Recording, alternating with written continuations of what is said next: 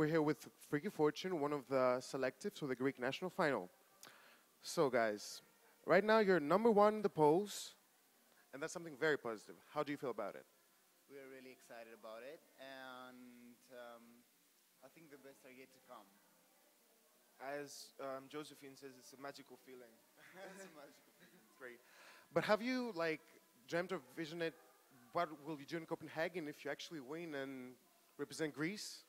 Oh no, that would be a big, big deal for me to even think about. Well, obviously, we would like to do our best job for Greece and hopefully respect the country with our music. I want to ask you about feedback from your friends, from fans, from international colleagues maybe. What have you heard about the song? I've heard very positive comments, and there's a huge, huge feedback. And we're really glad about it, actually.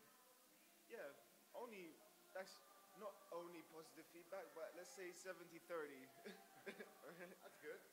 And have you had the chance to hear other songs that countries have selected, or?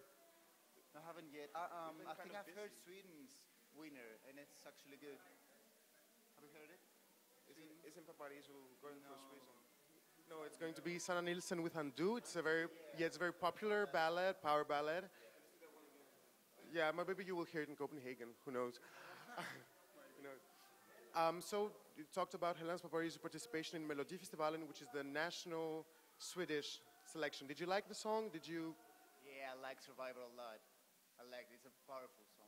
We've been kind of busy doing our song, so Have you heard the song? I'm not concentrating on anything except for us winning. That's a man. That's very positive. And one last question, Greece, of course, is in crisis. How do you think would you represent in such a hard time for Greece outside? Abroad. I'm not so sure I understand the question, but we're trying to stay positive and always see the bright side. And keep on rising up. Keep on rising up, yeah. So I hope you rise up in the Greek national final and maybe win. Thank you very much.